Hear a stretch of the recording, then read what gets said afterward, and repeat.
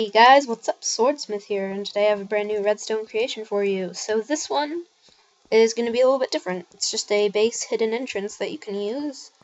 And so as you can see, we'll just call this the overworld, because I mean, that's not very likable. But we can call this the overworld, and just normal ground, and of course this lever would normally be hidden. What you're going to do is just flip it. This opens right up. You can hop down here. Grab your diamonds. Then you don't want any nasty people coming back down after you. Just close it up. Now it's all closed. You can go about your business down here, and when you're ready to go out, click the lever again, and you can hop back up. Well, of course, I mean, you wouldn't be able to fly. You'd just go through a little tunnel or something. Okay, so now that you've seen that, I'm going to show you how this works. So when I flick the lever, the redstone signal comes around here, goes down these blocks, and goes over to here, turning this torch off. What's going to happen is this piston is going to pull the block down, and then about 2 ticks later, these 2 pistons that are right here are going to pull both of these back.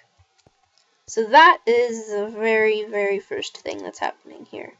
However, when I go down here, when I'm in my little base area, way down here, as you can see, I've got a little tower going up. When I pull that lever down there, the signal goes up that little glowstone tower, comes around here, all the way up to here, loops around in a gigantic loop, powers this piston, which cuts off the redstone signal, causing everything to look like this again. So yeah, that's how that works, but now I'm just going to show you a cool way to build one. Okay, so the first thing you're going to need to do is you're going to need to grab sticky pistons, redstone dust, redstone repeaters, a torch, and a lever. Oh yeah, and also you're going to need to grab any kind of block you want. Next, you're going to place down 1 sticky piston, and then put the other 2, exactly 1 block away from it. This space needs to be there. You're going to place a block right here, put a piece of redstone dust on top, put a repeater there, set it on 4 ticks, put a repeater here, keep it just like that, put a block here, and then you're going to need to take a few pieces of redstone dust, place a block, and put a torch. Okay, that looks good.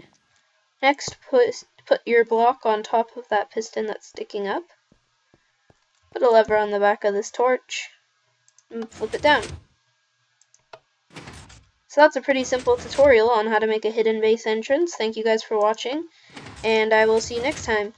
Remember to like and subscribe if you want, and thanks, bye.